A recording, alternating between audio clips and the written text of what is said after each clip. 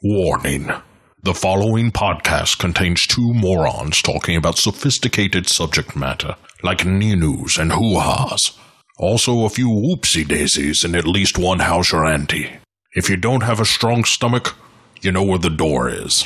Right. On with the shenanigans then. The podcast which you are about to hear is an account of the tragedy which befell two washed-up losers. In particular, PSYOPS and his immature co-host, Matt. It was all the more tragic in that they were uncultured morons. But had they lived very, very full lives, they could not have expected, nor would they have wished to see as much of the mad and macabre as they were to see each week. For them, an idiotic podcast show became a nightmare. The events of each week were to lead to the discovery of one of the most bizarre crimes in the annals of American history, Cinema PSYOPS, with Court and Matt.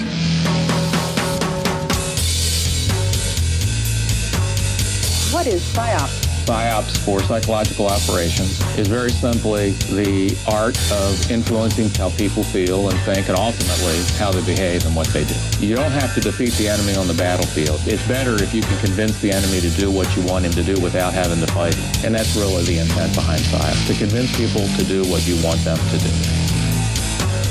So how does PSYOPS fit into what's happening now? The 2 points I'd like to make with you and the audience is that, first and foremost, PSYOPS saves lives. The second thing I'd like to say, a lot of people have misconception about PSYOPS. They think it's something devious and brainwashing.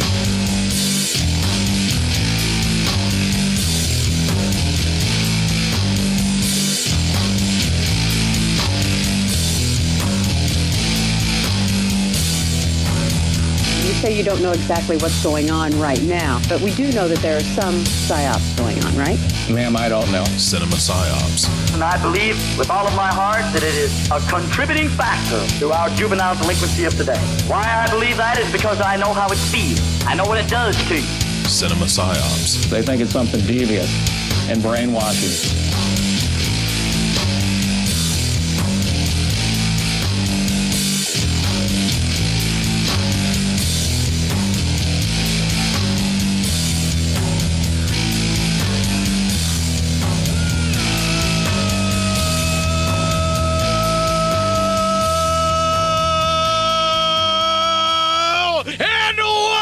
To the 295th consecutive week of Cinema PSYOPS. That is 295 weeks of mediocrity, stupidity, and general tomfoolery and jackassery. I'm your host, Court. Speaking of a tomfool jackass, I've got a co-host named Matt. Wow, mediocrity. That's high praise. We're, high praise. You must be in a good mood today. We're working hard at being right in the middle of the pack. Yeah, we're working real hard at just being in the middle.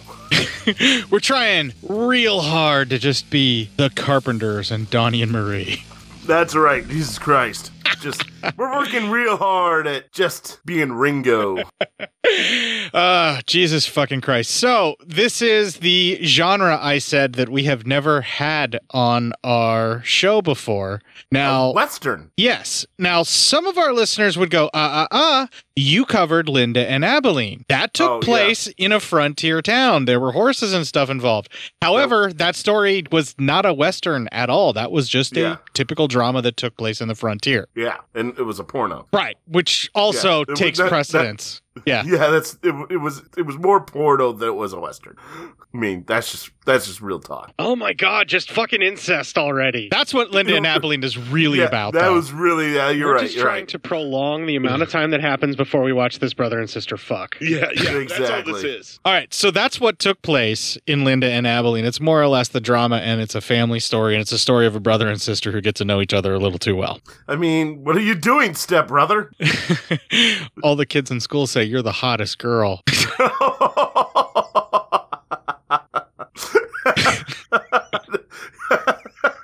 I I feel real fucked up right now.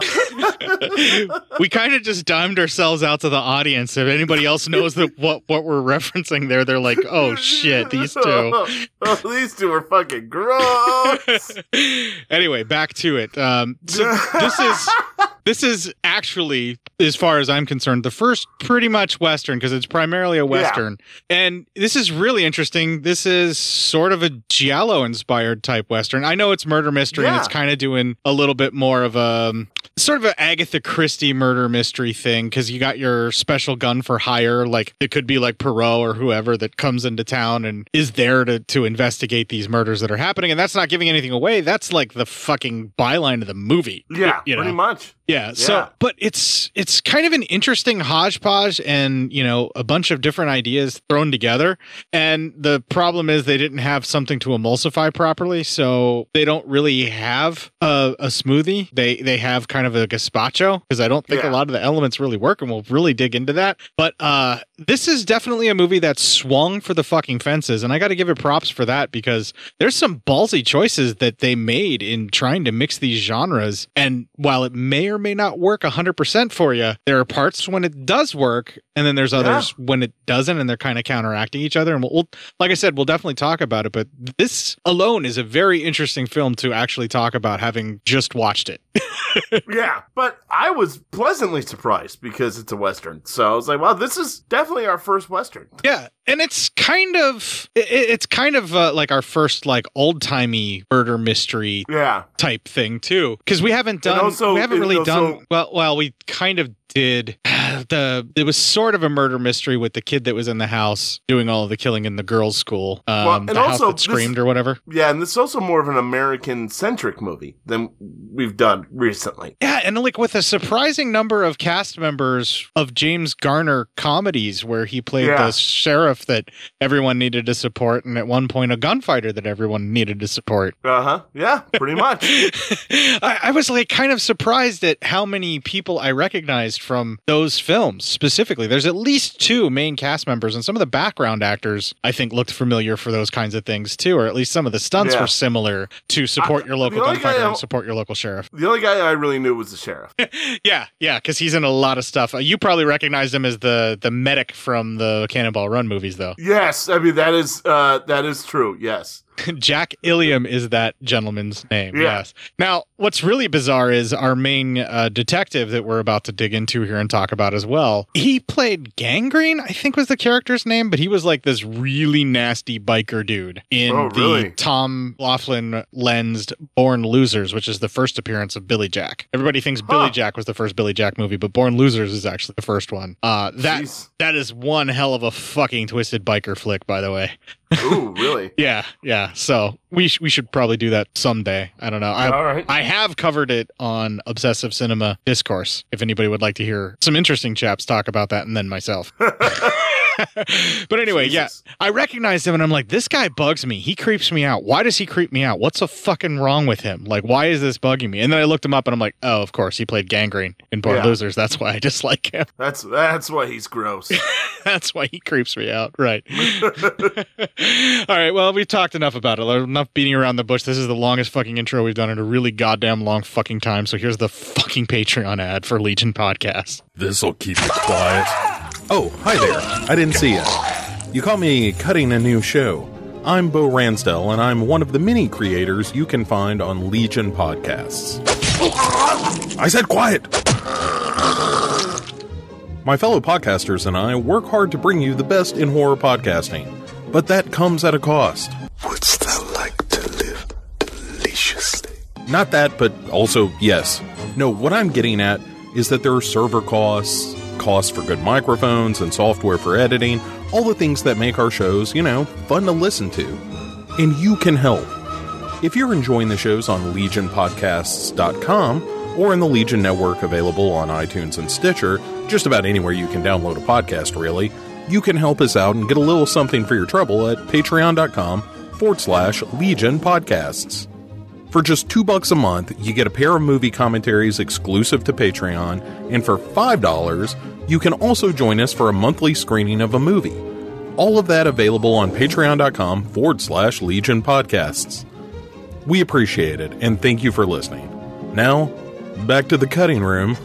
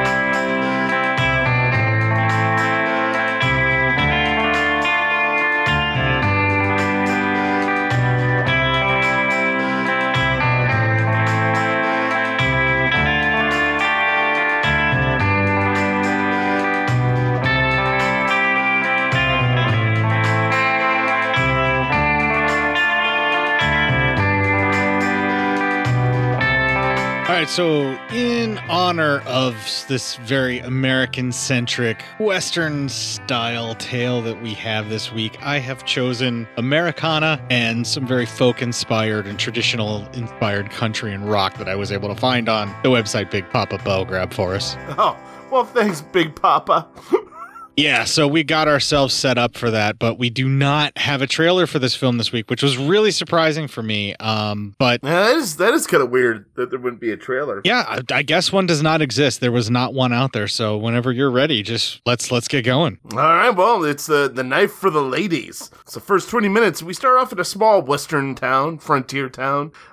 We see a man walking around. He's kind of drunk, it appears. Or he's on his horse, I'm sorry. And then we see a pair of black boots walking. Then we cut to a guy. He's getting ready to leave a lady of the evening. And after he leaves, she is murdered and her throat is slit. And then we cut into the title sequence. It's important that he had plans, like he wanted to come back and he was already he wanted to come back. back. Yeah, it wasn't like you don't believe he's the murderer because he wanted to, he wanted some more of that. So yeah, he was definitely interested in trying to get back with this lady. So you knew it wasn't him. She's like, I'm just tired. Can you go? She basically she's like, you wore me out, champ. Go home. Like, yeah, right. There'll be more after I recuperate. Yeah. I mean, she pulled another one of those kind of lines, but like this guy was actually like, okay, and he's stumbling around. It's important to note he was definitely liquored up because he is stumbling around and like halfway falling over. Why he didn't just continue to sleep there, who knows? Because he clearly just woke up because he was passed out. They probably fell asleep fucking. Unless she kicked him out. Maybe she woke up and like, get out of my bed. I'm not comfortable. Yeah, what are you doing in here? Then, after the title sequence, we cut to the town banker meeting with a detective in our first clip. Dear Mr. Burns, permit me to introduce myself. My name is Simeon Hollyfield, president of the Mescal City Bank. I am taking the liberty to come to see you regarding a matter of extreme urgency. During the past several months, our once peaceful town of Mescal has undergone a series of strange events. 3 murders. But your letter only mentioned 2. The night before I left, Letty Mills, a girl lived in the hotel. She was stabbed just like the others. Horribly.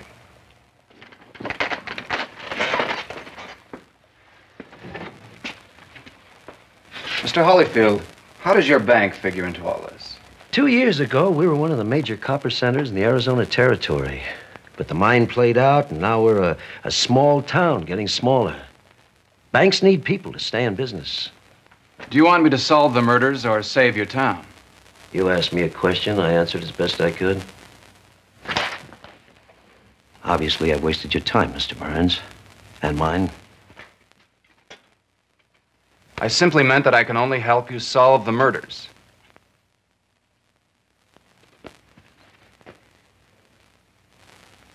Shall we begin? Who were the other victims? A few months ago, Travis Mescal, his family founded the town. was savagely knifed to death.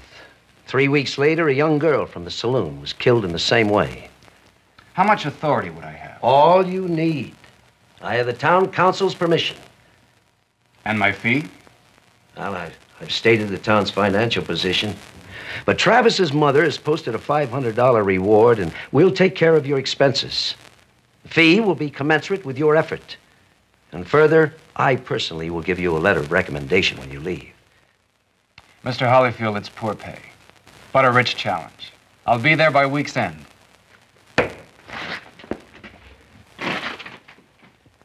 Oh, one more thing. You have to reckon with our Sheriff Jared Coldcord, a two-fisted bear of a man. I'll tell him you're coming, but if I know Jared, he won't take it kindly. I have a hard time believing Jack Gilliam is a two-fisted bear of a man. He's a giant man. He's a very big man, but he's not intimidating. No, not at all. He's a very goofy-looking gentleman, so he's never really been intimidating to me. No, but we cut to that sheriff, and he's griping. It's more comical than it is nerve-wracking. Because that's what Jack Gilliam does best. Yes, right? And there's a kid who hangs out with him, and he's like, shining a buckle, and he tells the kid that he has to get to his fiddle lessons before his mom gets real pissed. So the boy goes for his fiddle lessons, and while he's sitting there, he runs into a young lady named Nina, who is with another man named Ramon, and they're kind of talking. They say hi to him and, wish him luck on his fiddle lessons. So then we cut to the kids, learning the fiddle. And then we see Nina while hanging up clothes. She is murdered by the killer. As the kid's leaving, he finds her body and screams in bloody horror. The kid gets into town and tells everyone what he found. And, the sheriff's there and, everyone in town hears the kid yelling. So this whole entire town group, they kind of head to Nina's place. But one guy was overhearing the kid, and he goes into the bar. He tells the bar owner about Ramon, how the kid saw Ramon there. And so the bar owner really wants to be sheriff. So he's like, well, let's go. We'll go get him, and we'll catch him. And so he and two other guys go. The bar owner wants to run the town. He doesn't want to do it to protect the people. He's not doing it for anything other than he wants to be in charge. More power. Yeah. He wants power. Yeah. He doesn't really care about helping people. No. So the sheriff finds Nina, and he decides he's going to go after Ramon. He knows where he's camping, and he gets his own posse together, and they all kind of head out that way to, find out and at least confront Ramon. They're lynching the guy. This is a planned lynching. Yeah. Pure and simple. At this point, the town coroner shows up, and the doctor is really sus of the town coroner. You can tell he doesn't like him much. He thinks he's a creeper. The guy's also playing it up to be a little bit more hokey and whatnot. Well, the bar owner and his crew, they find Ramon. And they go, why don't you get on your horse, come to town? They're like, we're not going to lynch you here. They're not going to try to kill him. They want to arrest him, get him to town. And as he's going, he tries to run away, and one of the guys ropes him and drags him away. So probably not a good ending for Ramon. This is probably not going to go as well as he wants. No, it's tactfully done, but they are murdering him off screen. Yes. They get together, and the sheriff and his posse gets to Ramon's camp, and he's like, he was here. I know he was here. And then they all start laughing at him. Like, what do you think? He was going to hang around for you? And they all start kind of laughing at him, and he goes, well, we need to find him. They go, we'll wait till tomorrow. And they all just kind of leave. So they all have no respect for the sheriff, which pisses him off, understandably. They all leave, and that's actually the end of our first 20 minutes of the movie. All right. So we were kind of hinting at it, we were talking about it, but I decided it was best to hold it for this point when we're in the review, when we gone through the first 20 minutes. By this point, everything involved with the sheriff feels like it's trying to be that same kind of wacky comedy that Jack Gilliam was in with James Garner in Support Your Local Sheriff and Support Your Local Gunfighter. And if I'm not mistaken, I think it's the guy who is supposed to be the owner of the bar is like the big redheaded dude, right? Yeah, he's a redheaded dude. Yeah, but he's pretty big, and he's built like he's stacked, and he's a pretty big. No, dude. I don't think he's built. He's an older man. Okay, he looks weakling. That's why he has two guys to help him out. It must be one of his guys then. But there's one of the guys that's involved with the bar is the really big redheaded dude. He actually was in support your local sheriff and support your local gunfighter. He was one of the Danby brothers in Sheriff that were trying to kill James Garner. So both of these guys automatically are more comedic actors, and specifically in like this Western format, that's what you would hire them for, is like your comic relief. And they're both kind of still doing that, not as much, more Jack Gilliam than anything. But pretty much all the stuff involved with the people in the town, specifically vying for the sheriff's attention, does it not feel like it's played off as like a TV pilot or an old school TV show of this era? Yeah, it feels like that. I think Dean Martin's going to just show up every, like, at least once and crack a joke. That's what it feels like. Right. Like a lot of the stuff is kind of tongue in cheek, and the sheriff's overreacting, and Jack Gilliam's playing it really broad, and it feels like they are going for comedy. Yeah, it really does. No, you're exactly right. But then they mix in this serious, like Jack the Ripper inspired, like quite obvious set of murders with the prostitute here. Yeah. You know, the prostitutes that are being murdered here. Like, and it's brutal murder. I mean, these are real murders in there. Yeah, they're brutal. Right. And they are well, they're not real, but like in this world, this is really happening. Yes. Yeah.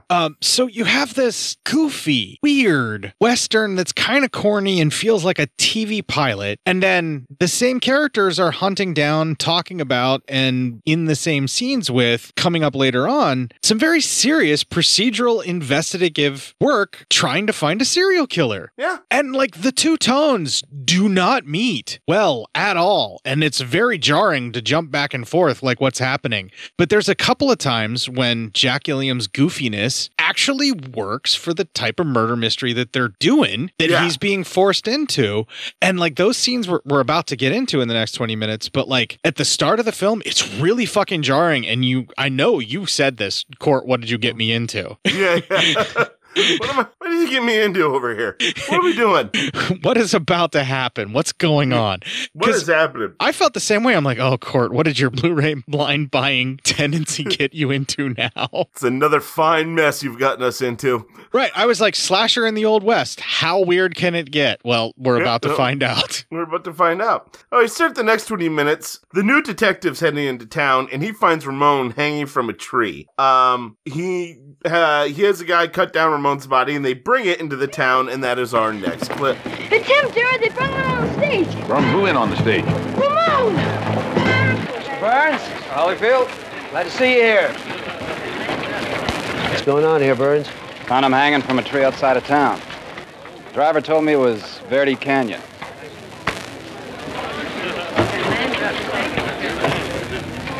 Well, there's your killer, Mr. Holyfield. This time we got a witness. He's the one I saw at Nina's last night. Your killer was brought in by Mr. Burns here. Found him hanging from a tree at Verde Canyon. Well, that don't change the facts none. He killed Nina. Looks to me like he got what was coming to him. Sheriff, don't you believe that an accused man is entitled to a fair trial, according to the law? Don't preach the law to me, Burns. I know the law. The fact is, someone took it upon himself to judge this man guilty. Law and order in this town is still your responsibility, Sheriff. Here's that judge's rope. It's evidence. Start with that. Now, you listen to me, Burns. I'm the sheriff in this town, and I've been getting along fine without your advice. I'll find out who killed Ramon. In the meantime, we got the killer we've been looking for.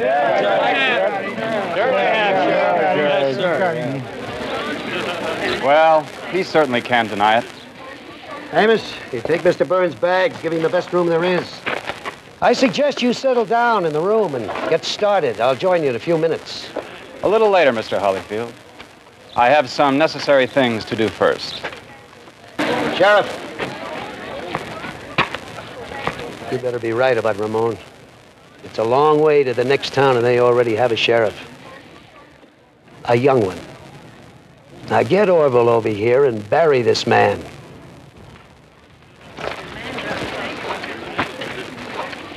That's telling him, Jared.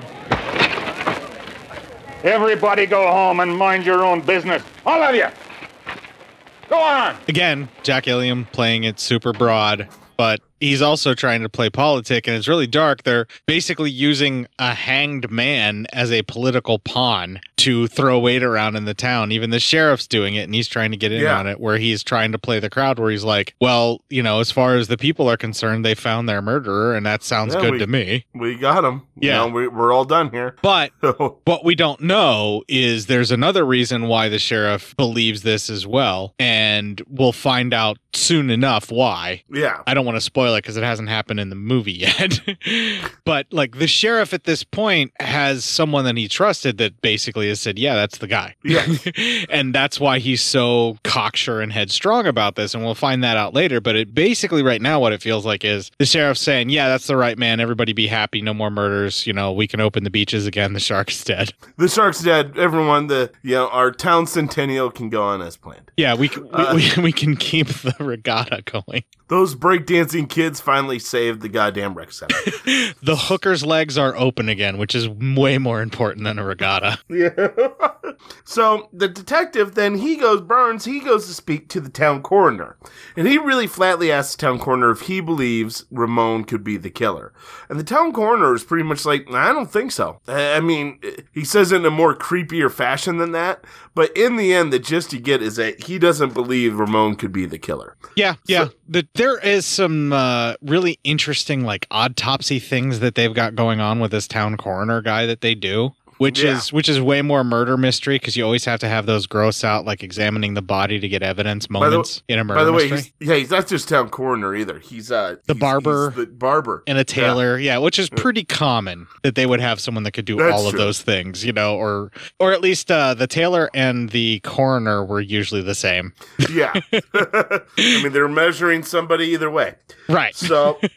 Right. Even if they don't build the box themselves, they still have to know the body measurements and stuff. But like the creepy coroner stuff is very much murder mystery, and Jack Gilliam being around and reacting to that the way that he does and being like overzealous about everything tries to push it into comedy, but what it ends up being is like a comic relief that would happen in these kind of murder mysteries, and it almost works because he's got that folksy old Western charm thing. I don't know. I guess it would probably work more for someone else besides me, but it was not working for me. These two genres together are not chocolate and peanut butter. They're more like white chocolate and more white chocolate. No. Well, then the detective speaks with the lady whose family ran the mine. They were like the head family in town. She goes on and on about how great her son Travis was and how kind he was and all this kind of shit. And when he wants to ask some more questions, the banker actually ends it thinking that the lady's too tired. He's very protective of the family. They leave, and the banker tells the detective that that all was a lie. She has too good of an opinion of her son. Travis was a straight up punk bitch. He wasted the family's money, destroyed the family's name. He was just a fucking rancid human being. And then the detective. So you identified with that character pretty well, then, huh? I was like, man, that motherfucker and this guy be fucking spitting right now. It's like, I'm into this guy. And but then the detective leaves the banker with his warning of his own. He goes, no one ends in my interviews but me. So you're like, damn, all right, Jesus, everyone's calm down. Everyone's getting a little heated. Everything's getting just a little too heated. Careers are on the line in this, man. Yeah, right. So then, that night, the sheriff sees the detective having a beer and having some laughs with some of the town folk in the bar, and that pisses him off because he's getting all this respect that I'm not getting anymore. So, fuck this guy. So. Yeah, this whole jealousy subplot that they're doing with Jack Gilliam is irritating to me. It's not funny. They're trying to make it as funny. They're trying to make it as comic relief. But Jack Gilliam works better being confused and outraged at someone playing straight against him. Having him play it as if he's jealous and pissed off just makes him seem like a petulant, irritating child. Yeah, I agree. And it doesn't work. Like, I know what they were trying to do, but he seems like a big doofus. Right. Like, but in a bad way. Yeah, like he's the fucking weirdo, pudgy kid in the corner, pissed off that no one understands how fucking brilliant he is, and just kind of brooding over there. And I know for a fact that doesn't work for you because I just described my high school years. Good times. We all have fun here. I had to, if I'm going to say all those horrible things, I have to make it about me because self-deprecating humor is the only fat shaming you're allowed to do now. That is true. You can only make fun of yourself for being fat. Or all the other things that you are, because otherwise it's uncouth I am. And you're punching down. Yeah, right? Or else we're being rude. So let's see here.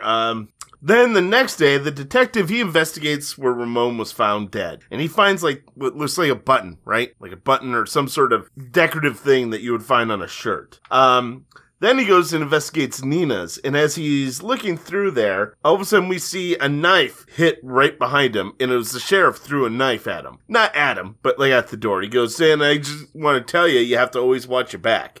And then he's like, I didn't know you'd already be out here. And he goes, I came out here to feed the livestock. And he looks at the knife and he goes, that's Ramon's knife. And he goes, well, I can already tell you this isn't the knife that did cause the murders. It's a pretty tense moment there. And that ends that 20 minutes. They leave it with this really intense moment. See, now this stuff works and this stuff is acted well and they're doing a great job here. Why, what is with the inconsistencies, right? Yeah, right. I don't know. I couldn't tell you why they are the way they are.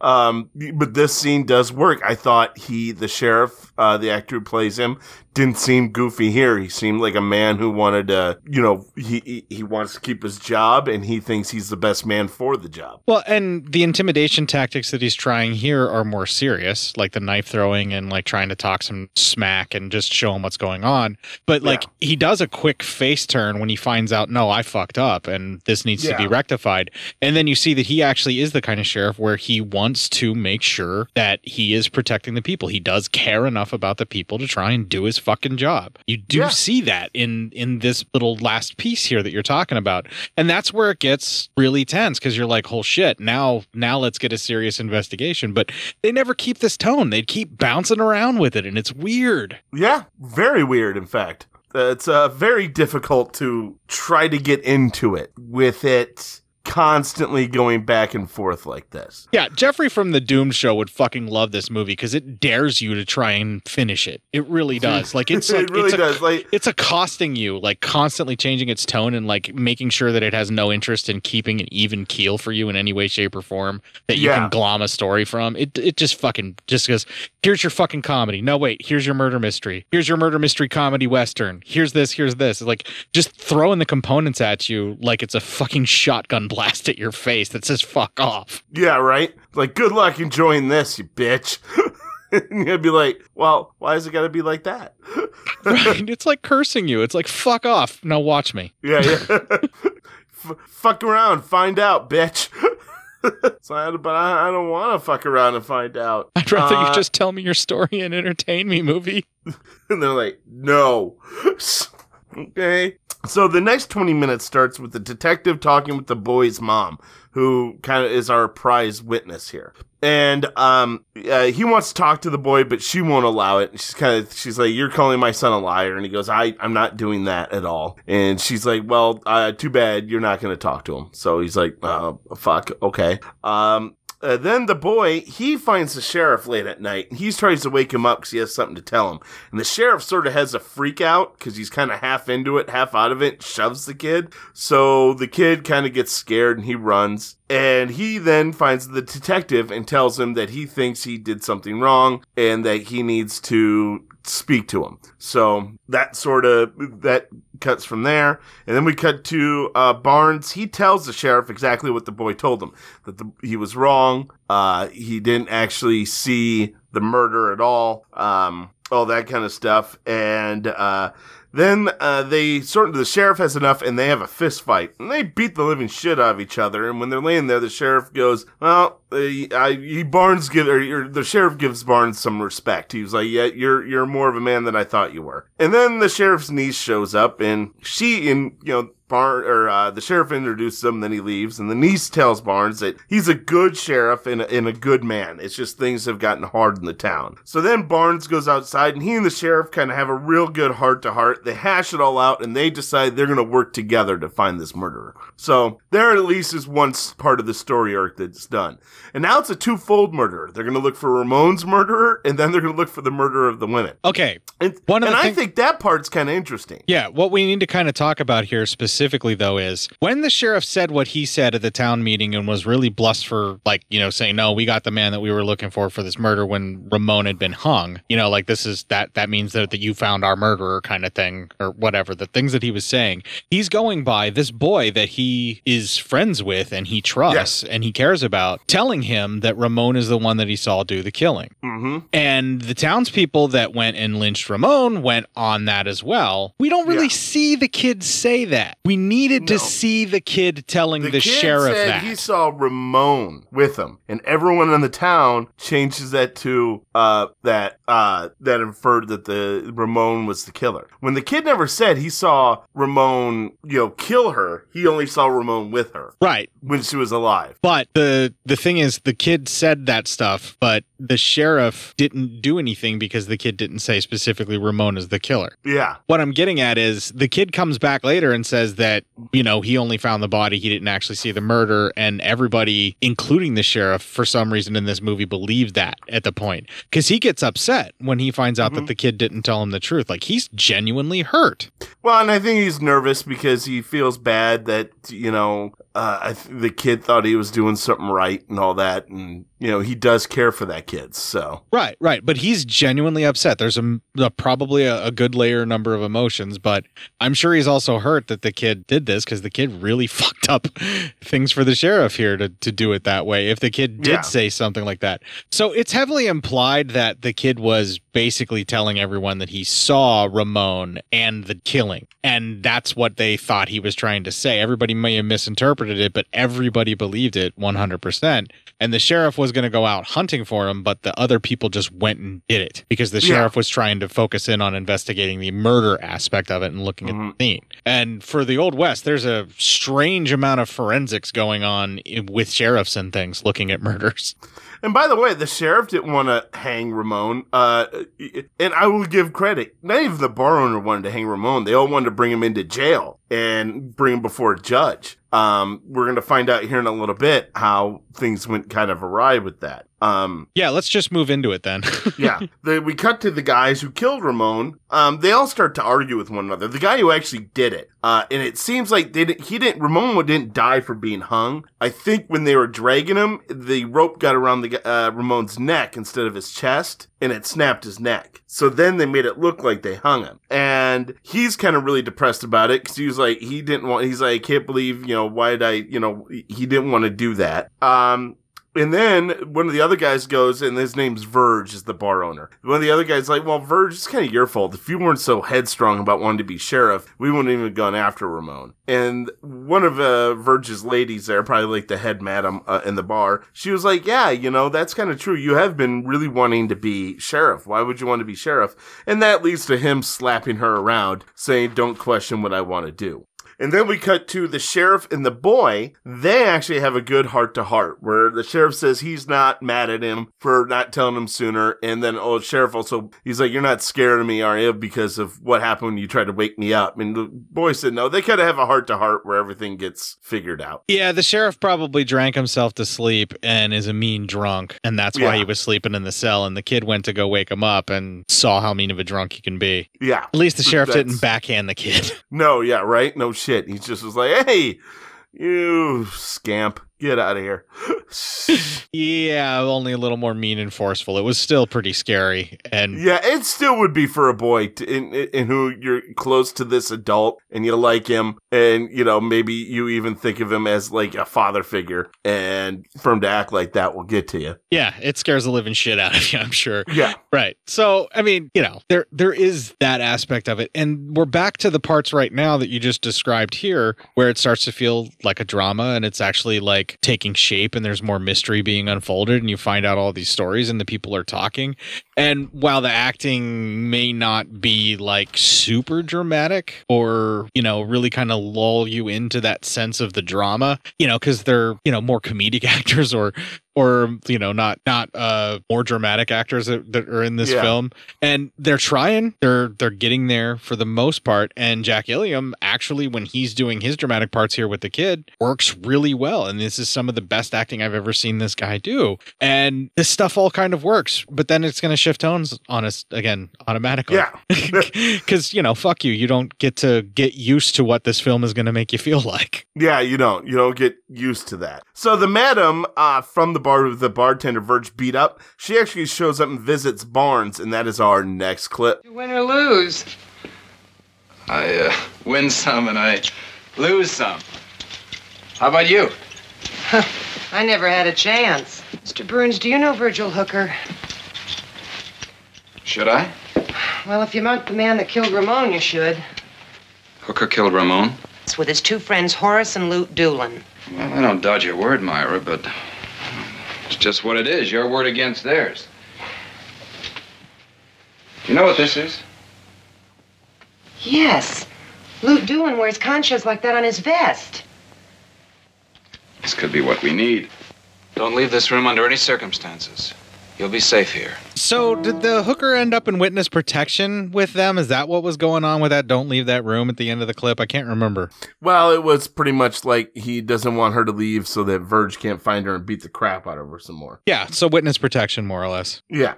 So then Barnes and the sheriff, they decide they're going to watch the group, and they're watching them. And then Barnes sends the kid to the bar, and he gives one of the guys a little package. And he opens up the package, and it's the button from his own missing vest. So then those two guys, Verge's two guys, they decide they're going to leave. They're going to get the hell out of there. The heat's getting too bad. And Verge kind of really loses it and says, no, you're not. Brings out a gun and starts shooting and kills them both. Then he starts to leave, but the sheriff is saying he's going to stop him. Verge says you can't. Starts to pull out a gun, but the sheriff shoots him, kills him dead. And like the town people are all like congratulated, like the respect's coming back from the town for the sheriff after seeing that. Yeah, because he just gunned a man down who had a good bead drawn on him, but like super quick. And, you know, they did the typical Jack Gilliam's an amazing shot. That's why everybody puts up with this goofy ass thing. Yeah, right. He's he knows how to be murdering people if you need to. So, and now that goes right into our final 20 minutes. Yeah, let's just roll on. It's good. Roll on? All right. Barnes then he goes back to his room and finds that woman. She is hung and her throat is slit. She is dead. They talk to the doctor, and that's our next clip. Stab wounds were the same in all the cases. Neat, precise punctures. Except where the flesh was pulled away by a ripping motion. In your opinion, then, Myra was killed by the same person who killed Nina? No doubt about it. The circumstances were all similar. What can you tell me about Myra that might help? Not much. That whole bunch from hookers stayed to themselves most of the time. Did, Travis Mescal ever go there? Yeah, when Hooker was my deputy, he did. See, Hooker kept getting him out of one mess after another. Then, Travis knew Myra? Just as well as you want to know anybody. And the other women? Same. None of them cared much whose bed they slept in. Yeah, when it come to women, Travis knew them all. How did Mrs. Mescal feel about his, associations? She's the one who has my sympathy, Mr. Burns. With Travis, her grief was in life as well as in death. She lost both ways. When you examined Travis, were his wounds the same as the others? I don't know. I never saw Travis' body.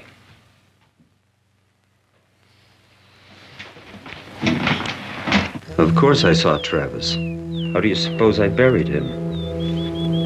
Neither Dr. Fairchild nor the sheriff saw the body. Isn't that unusual, Mr. Ainsley? Perhaps. I was the first summoned to the house. When I arrived, Mrs. Mescal was in a state of total despair. She insisted that I handle all of the arrangements personally. and privately. You must have a very special relationship with Mrs. Mescal. And why not? Does it seem so odd that I should attract a woman of her standing? Not odd. Unexpected. I was under the impression that you had no particular sentiment for anyone in this town. Yet I sense a deep attachment to Mrs. Mescal. Mrs. Mescal is a gentle lady. She understands me. I understand her. As good friends should. Elizabeth. Mrs. Mescal and I have a great deal in common. We all need someone. Then you broke the law because of your allegiance to Mrs. Mescal. Application of the law was always subverted where the name Mescal is concerned. I'd always considered you a highly principled man. Travis was horribly mutilated. His mother wanted him to be remembered as he was in life, not in death. I simply granted her that wish. Is there a law against that? So the plot thickens. No one's seen the body. Yeah, so this starts to get a little bit weird. The first hooker that died, they also said that her son was killed too, correct? Correct. No. They're talking about the Travis being the son of the older lady was killed. He was the first one killed. Then it was just hookers after that. Right. Right. Okay. No other sons. Okay, not at the... Yeah, that's what I meant. Like, this lady's son was one of the first deaths that was done with a knife. He was the very first death. But no one ever saw his body. Yeah, but then a large amount of prostitutes in this area started disappearing from this small town. That is, yes, and that is true. And or ladies that are considered ladies of ill repute. Yes. And usually they were found all cut up as well. Right. But we only have seen so far the females' deaths. Yeah, we never saw Travis's death. And no one has seen Travis's body, except for allegedly the coroner. Right. Right. Yeah, this is where it all gets kind of weird. And I kind of like it. So far, I'm liking it. Now, the mystery part, I'm kind of liking this. I'm like, everyone's getting weird now. This just is where it transitions from just a murder mystery, like whodunit, into a straight-up giallo, because it starts getting weird and funky. Yes. Anyway, the coroner, he visits the old lady and he says he wants some money from her, some more money to amend their deal. He goes, and it's for him to leave town. And she agrees. And he kind of flips because she's like, don't make it seem like you're giving me money. He gets really weird about all this, but she gives him the money anyway, and he will be leaving town. And she is quite pleased about that. Then Burns and the sheriff, they check the grave and find that there is no body in the crypt. So they visit the old lady, and she says there's no body because he was cremated, and says, but they didn't want anybody to know that he was cremated. So then that night, Burns is investigating the medicine the lady takes. She has these packets of medication she puts in her coffee to help her with her moods. It's got to be cocaine, straight cocaine, because this is the Old West, and doctors would prescribe it. And that would help many a better mood. Yeah, that would help you with your moods. So then we see we cut to the coroner, and he is drunk, talking to one of the dead lady who was found in Barnes' room, and he gets mad at her and he yells at her, and then he beats her dead body, and he's just yelling about how his own life is shit. And then he turns and he is stabbed and killed by being stabbed in the chest. So coroner's now dead. So fuck off, I guess. Yeah, someone is silencing the coroner and trying to cover their tracks, even though he's already testified. Yep. Well, then Barnes and the doctor, they finish up some investigating in our final clip. Doctor, when did Mrs. Mescal first start taking this? A few months. I can give you the exact date if you like. Later. Tell me when she received her last supply. 1 week ago, to the day. That supply is nearly gone. Well, that's impossible. I gave her enough to last a month. Are you sure? When I arrived here 4 days ago, her medication box was full. Now it's practically empty. Mr. Burns, suppose she just put some in another container. Suppose this medication, taken in larger quantities, served a purpose other than what it was intended for. Medically speaking, that is possible. Then let's discuss and examine every alternative you can think of. All right. We know arsenic iodide is the main component. Let's see now. Here we are. Arsenic in various compounds is commonly used to stimulate the metabolism in extreme cases of depression. Listen to this. Recent experiments with arsenic have proved that when used in substantial dosage, it is beneficial in the treatment of severe anemia and various skin diseases, especially syphilis. Syphilis. Dun, dun, dun. Dun, dun, dun. Syphilis. How dare they? Okay, so... Scandalous. So we're moving now into the giallo territory even more, and they're starting to bring up syphilis and an old woman. Ew. Thanks, movie. Yeah. You looking to get down, or what are we doing here? I didn't know you guys like to party like that. To quote Paul's Boutique, I think it is the album that's on. If I'd known it was that kind of party, I'd have stuck my dick in the mashed potatoes. I also think that's from the show Waiting. It's the kind of party I want to stick my dick in the mashed potatoes. Good times. So, Barnes updates the sheriff about what's happening. The sheriff's niece, we cut to, is playing piano for the old lady. Well, the old lady says she has something nice to show her, and they go upstairs, and it's this nice blue drape. She's like, oh, it's beautiful. And she goes, oh, but that's what I want to show you. And she pulls the drape, and there's a cage with her syphilis, crazed, deranged son in it. The old lady throws the woman in there, but the niece in there, but the niece is able to fight the guy off, hits him in the head with a vase. She runs away. The old lady goes chasing, grabs the knife. The niece falls kind of down the stairs, and as the mom starts closing in, deranged chlamydia son grabs her. Syphilis. Or what did I say? Chlamydia. Chlamydia? Oh, yeah, syphilis. The crazed syphilis son grabs her. And then the sheriff and detective run in. They shoot the lady, so she falls. She takes the son with her off the stairs, stabbing the son as he goes down. They both lay there dead. The next day, Barnes is getting ready to leave, and all of a sudden the sheriff and the niece show up, and they're all gonna leave too. The sheriff gives the badge to the town banker, says there's nothing left for him really in this town, says a tearful goodbye to the young boy. They all leave. Roll credits.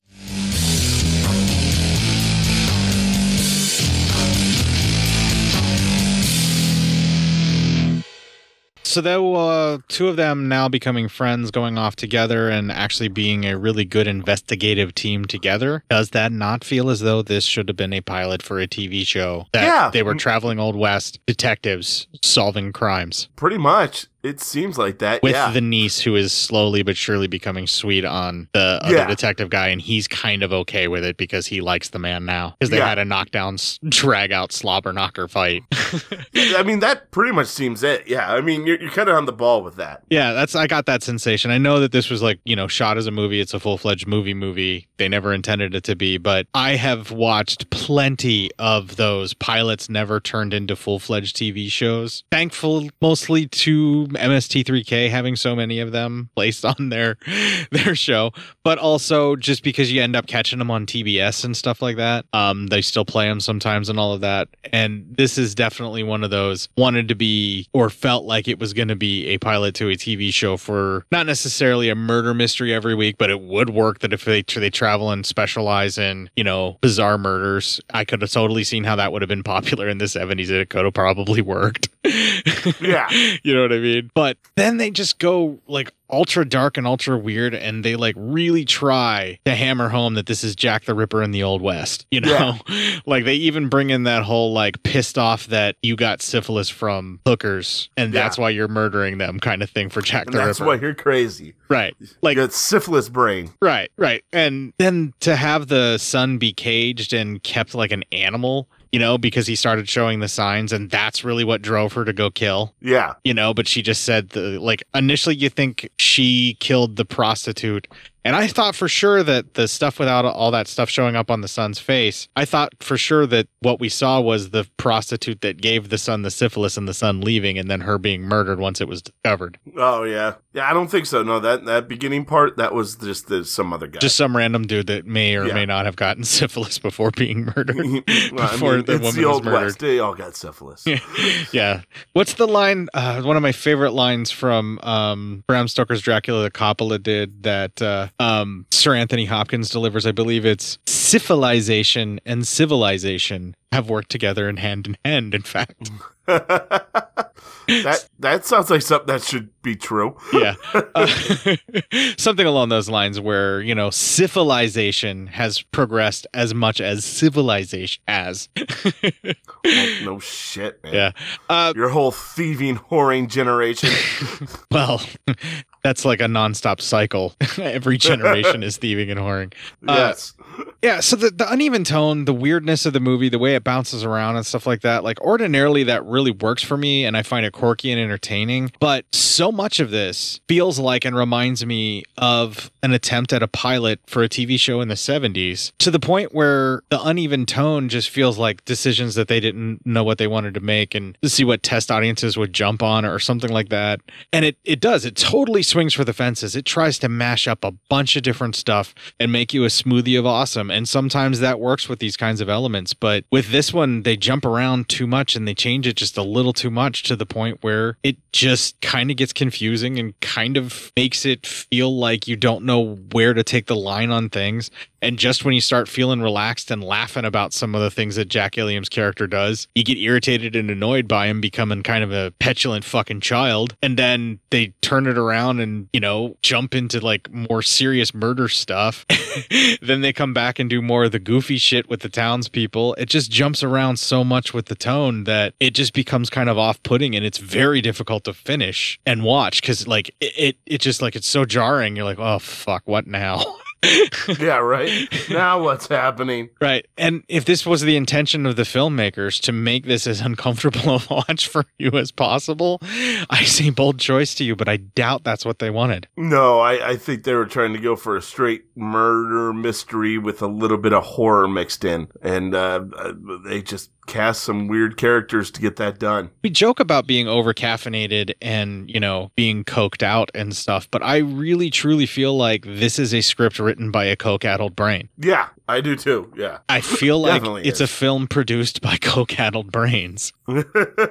Like they're so on to the next moment and it just jumps so rapidly in shifts in tone and emotion and thought that it just feels like what I assume it feels like to be on cocaine, because I don't personally know. Yeah, I mean, why would we know that? But does it not have that same kind of jumpy thing that you have heard described from being on such a substance? Yes, things I've like from watching the fucking like behind the music things, and all the stars talk about what it's like being on drugs. So that's kind of what I guess it would be like. Yeah, right. It's just like it feels like the way that the kind of conversations I have seen in documentary footage or whatever of people that are all coked out, or just the portrayals of people that are all coked out, the way that they behave. It feels like this is their inner dialogue trying to write a story with that same kind of jumping around and shift in tone and pace and everything like that. Like it just feels so frantic and off-putting and weird that that's the only thing I can think is that this was produced by coke-addled brains.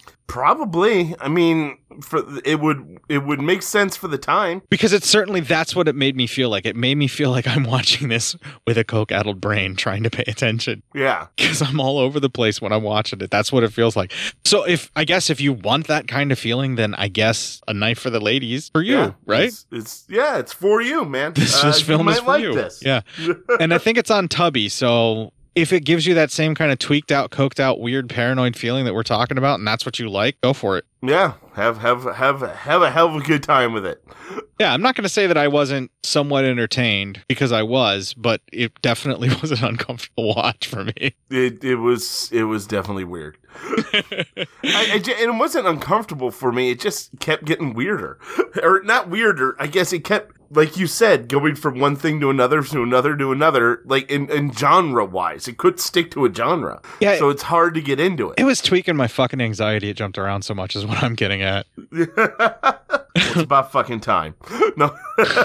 Yeah, like it's so fucking hard to tweak my anxiety. In anybody's anxiety anymore.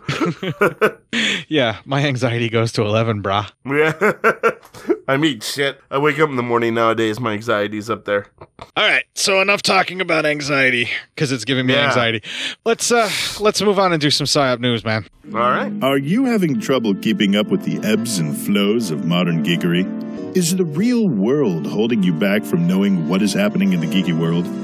To answer these and other personal problems brought in by your friends, gaming group, and loved ones, Geek Radio Daily presents daily informational sessions brought to you by the wonderful Billy Flynn, the Flynnstress, and podcasting's Rich Sigfred. They contain such helpful segments as history, geek birthdays, box office results, the latest in DVD and Blu-ray, video game and comic releases. Why, they also have a Sweekly show hosted by the wonderful Billy Flynn and the Flynnstress, which includes interviews and commentary. And to make sure you are informed, Geek Radio Daily also provides you with your daily dose of geek news to make sure you know more than that jerk know-it-all Steve. Visit us at geekradiodaily.com. That's right, Geek Radio Daily. All the geek without the weight. Now available in fine Corinthian leather.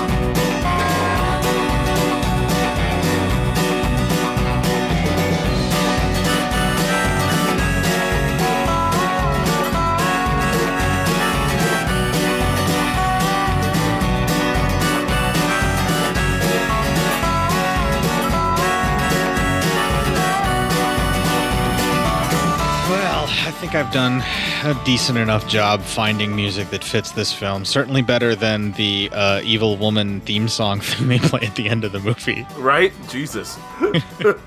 I was gonna rip that, truth be told, but then I'm like, I don't like it. It's not worth it. No, sir. I don't like it. If I get a copyright hit, I'm not getting it for this fucking song. Yeah, right. It's not good. Yeah, but it's not worth it. If I do get another copyright hit, it won't be for the PSYOP news.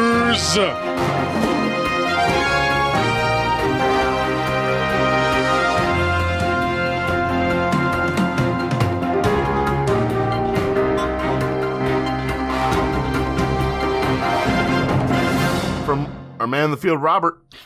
This was, you were going to say it last week, but I wasn't trusting you. So now I have to trust you and hope that you're not going to politicize us again. I don't think it's the same thing. Upper Peninsula man awakens to intruder holding gun to head, demanding his cats. Oh, you fucking prick. Pretty good people. Pretty good people. You motherfucker. Really? Huntington County, Michigan.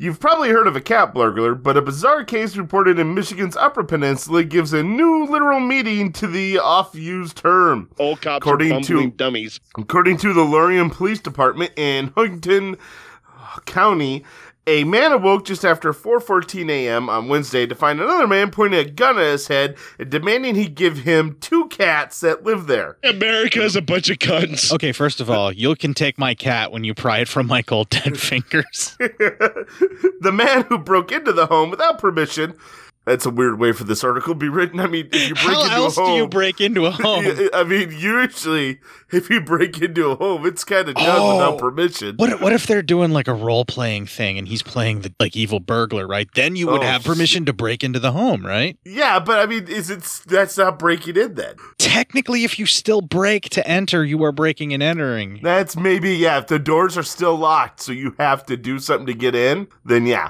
But if you leave the doors unlocked, it's no longer breaking in. Well, breaking and entering is really in the eye of he who presses the charges. Well, but if they're asking you to break in, no one's pressing charges. You would hope, yeah. Yeah.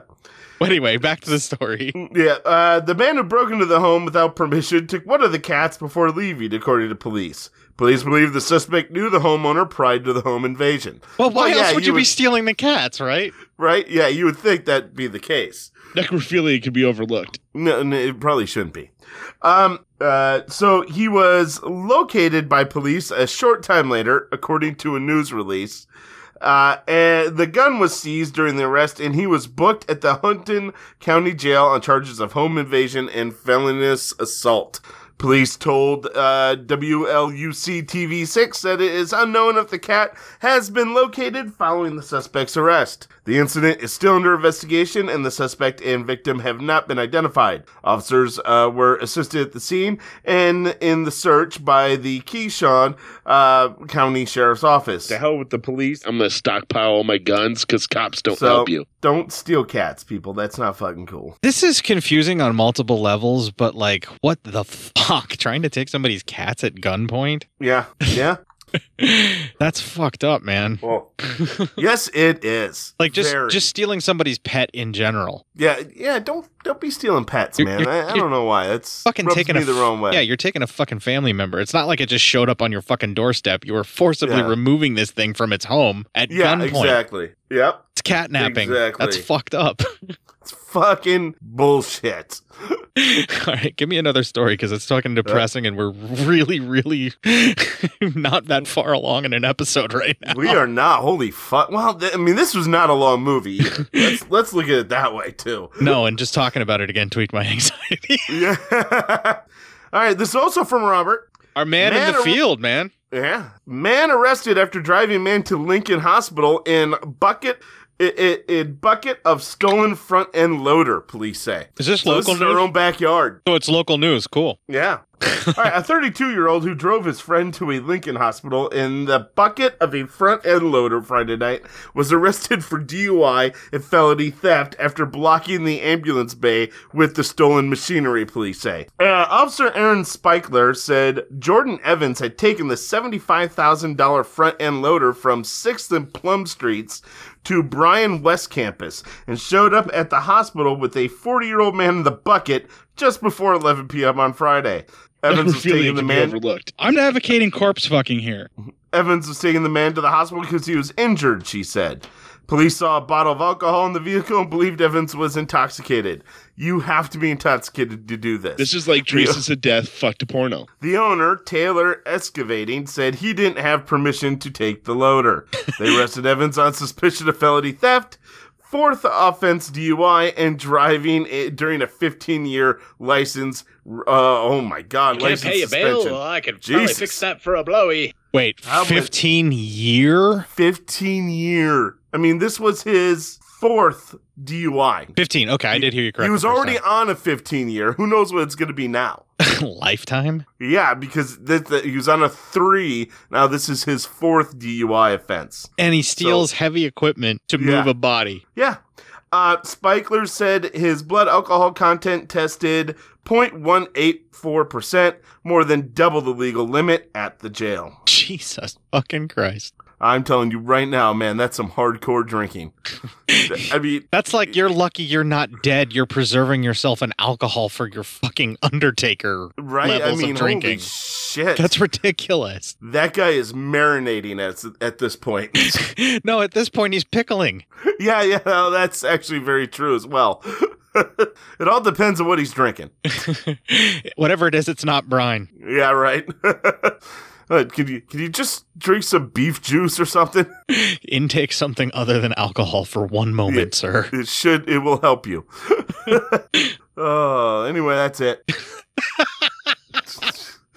Jesus Christ. I don't know what else you want to do. Fuck it. It'll be a really short fucking episode. That's all I've got, man. We got two. Yeah, I mean, don't got a lot else, man. Yeah, we did news stories. We did 2 news stories and fucking a short-ass movie. Yeah, and I padded the front of the episode. I did the best that I could for this. Yeah, I think we knew this was going to be a short one. Oh, it's not the length of your episode. It's how you record it, Matt. I don't believe you. Fuck it. Ending it. Ending it. If you enjoyed this show, then make sure you check out the other great shows on the Legion Podcast Network, like Cinema PSYOPS, Cinema Beef, Devour the Podcast, Duncan and Bo Come Correct, Exploding Heads Horror Movie Podcast, Friday the 13th, Get Slayed, The Hellming Power Hour, Hello, This is the Doom Show, Hero Hero Ghost Show, Kill the Cast, Underwater Kaiju from Outer Space, Jerry Hates Action, Legion After Dark, Mental Health, Obsessive Cinema, Discourse, Pick 6 Movies, the podcast by The Cemetery, the podcast on Haunted Hill, the Psychosemantic Podcast, Rick Radio, House of Wax, Dude Looks Like the 80s, Rabbit and Red Radio, the Shadecast, Short Bus Cinema, 2 Drink Minimum Commentaries, the VD Clinic, Who Will Survive Horror Podcast, and Witch vs. the Doomsday Clock. With such a wide spread of shows, there is guaranteed to be a niche for you to fall in love with. Horror, politics, movies, books, sex, music, commentaries, health, video games, kaiju, action, news, comedy, and opinions that would most likely get you killed in some parts of the world. We are proud to bring you some of the best podcasting in the world. Check us out at www.legionpodcast.com, iTunes, Spotify, Stitcher, YouTube, and any other dark corner of the internet where podcasts can be found.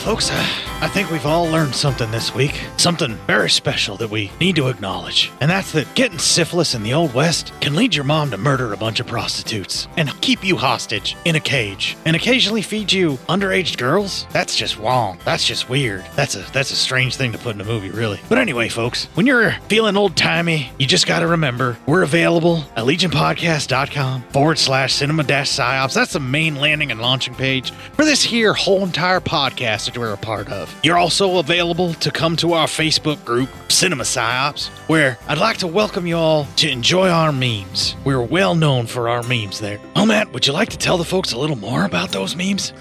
We repurpose them, and they are only the highest quality of memes, by the way.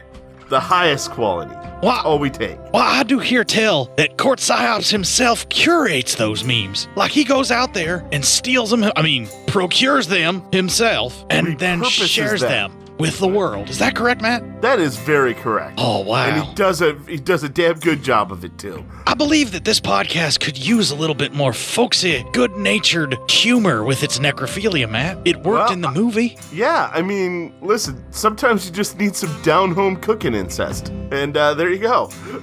Well, I'm available for your down-home cooking incest on Facebook as Court PSYOPS. Matt is also available there as Matt PSYOP for your fucked-up necrophiliac wet dreams. I guess necrophilia can be overlooked, right? So I've heard you say before, you varmint. You can do this newfangled thing called email feedback to Matt. He is PSYOPMatt, A with a circle around it, gmail.com. It's like a telegram. Yeah. You can also email feedback to Court. Let him know this is the dumbest fucking sketch he's ever come up with on the face of the earth. He's a fucking idiot. I think this is good. Early Frontier Court. And he should be run out on a rail.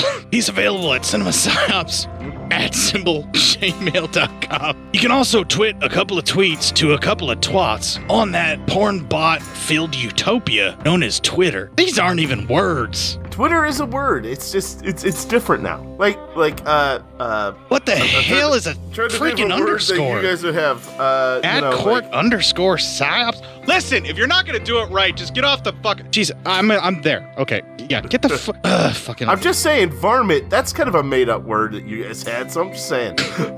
@court _psyop. He is available there as @psyopmatt. There's also the Instagram there that I run like I do this show. Extremely bad. God damn. Just chill out, man. It's a repository for all of our memes available there for you at Instagram. Well, if you made it all the way through this shit show of a fucking show, possibly the worst episode in the 294 previous episodes that are available for you there at the Legion Podcast site. That's saying something. Yeah, that's a challenge. I challenge you all to go back through every episode we've ever done and find one worse than this one. Well done, man. Pump up those numbers. Well, while you're out there pumping up our numbers, don't forget to pump up the iron and kick the fuck out of this weekend. Make it your bitch.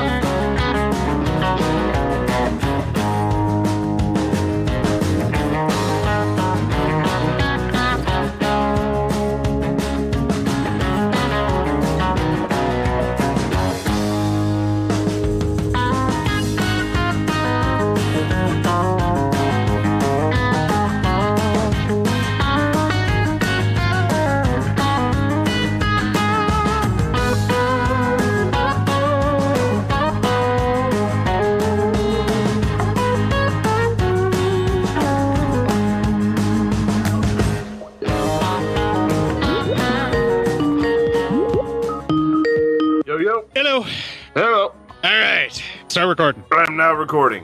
1, 2, 3. Good. Waveform looks good, everything? Yep. All right, I got a hood on with the headphones on over top of the hood. I thought it'd be okay because it's just like a real thin t-shirt material, but that's not working, so I'm going to have to drop the hood and put the headphones on. You were going to have a cold head. No, I'm going to put the hood back on over top of the headphones, which looks even worse, but at least it won't sound any weirder than it already did. Yeah, that's true. Yeah, it was like a super thin t-shirt material. It makes no sense at all. Huh. Colder in the basement than usual? I'm just colder than everything now. It's ridiculous. I'm always fucking cold. But yes, the basement is cold because the air conditioning has to run for the upstairs. Same here. That's exactly what's going on. I have my hoodie on right now. I mean, I don't mind. I actually kind of like long sleeves, and the more I cover of my body, the better life is for everyone. That seems to be the same for me, yeah. So there you go. So, I'm okay with I'm okay with like all season long sleeves. Like if that's my life in the future, I'm cool with that. Same. Same for me. All right, let's stop fucking around and record here, okay? All right, well, fucking hey, let's do something about this then.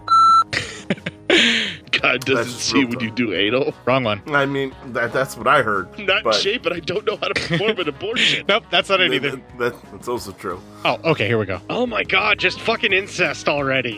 Unless she kicked him out. Maybe she woke up and like, get out of my bed. I'm not comfortable. Yeah, what are you doing in here? Which is not for you. You didn't pay for this. Which is a phrase I've had to utter many a times. Get out of my bed. I don't want you here. Will you please go? This is not a bed that you stay in. This is a bed that you occupy. And you're done. Your time here is done. Move on. Oh, good times. Here. Fuck, I lost my place. I was like getting ready to ask if you were still there, but I'm like, well, silence cuts out easier. The medicine the lady takes. She has these packets of medication she puts in her coffee to help her with her moods. It's gotta be cocaine, straight cocaine, because this is the Old West, and doctors would prescribe it. And that would help many a better mood. Yeah, that would help you with your moods. So, and she puts in her fucking coffee, and I'm like, how much more fucking pumped up do you need to be? Whoa, whoa, whoa, whoa. As someone who has made coffee with a caffeinated water, I can tell Pretty you pumped up. A lot more. Yeah. A lot more, yeah. Those days are long behind me, my friend. My caffeine overdose and abuse is long gone. You want to see sounds. I will tell you this much. I have had enough caffeine in my system at one point in time that I started seeing, like out of the corner of my eyes, my vision started to get blurry and wavy and multiple colors started happening. Yeah, that's usually not good. Yeah, I think I was toxic at that point with the caffeine. But yes, I have gone that far in my precocious youth. Ah, you're so precocious. I was at the time. Now, now if I have more than like X amount of caffeine in a day, I'm not sleeping that night. So yeah, right. I have to Yeah, be careful. then you gotta offset it by taking melatonin. Yes, melatonin. Yeah, that's exactly what you're taking. Right. Let's move on. Shut up. You know, this would have been so weird if you hadn't made it weird. Story of my life, man. Yeah, right. They finish up some investigating in our final clip. I got 2 left. Did I play one and not delete it? Play the one that's... Stab wounds were the same in all the cases. Yeah, you didn't delete that one. Okay. Is this local news? This is our own backyard. So it's local news. Cool. Yeah. Give me one second here. Sorry, everything went crazy. In other local news, having recreational and or medical marijuana in Nebraska will kill your children. Yes, of course, but let's not get into that. After blocking the ambulance bay with the stolen machinery, police say. Hang on, I gotta dime myself out for something. I'm giving you shit for being political, and you have downtime to read your fucking story, and then I fucking pull that bullshit. Yeah, you really did. I was like, what the fuck? Yeah, I gotta call myself on that, because that's fucking horseshit, Court. Fuck off. You're like, don't get so political, Matt. And I'm like, all right. Then you have to go, weed's gonna kill your kids. God fucking damn it, I hate our fucking governor. Okay, we're gonna move it all to outtakes. Sorry, go ahead. To come to our Facebook group, Cinema PSYOPS, where I'd like to welcome you all to enjoy our memes. We're well known for our memes there. Are you with me? We repurpose those memes. Okay, you're right with me. I'm just waiting for you to take a fucking breath. I don't know where you're getting this. I was making it up as I go along. I know, I'm like, God damn, I'm waiting to get myself in there, but you just kept fucking going. Sorry about that. No, you're fine. I'm just like, well, man, I'm here. Well, I'm available for your down-home cooking incest on Facebook as Court PSYOPS. How did I do that and not break character? I have no idea. Matt is also available for your fucked up necrophilia. God damn it. Okay. So I've heard you say before, you varmint. You varmint. I'm losing the plot. Okay. Frontier Court sounds an awful lot like Court trying to do Bruce Springsteen as well. I've never done Bruce Springsteen, actually. Well, you just did, actually. I'm just telling you.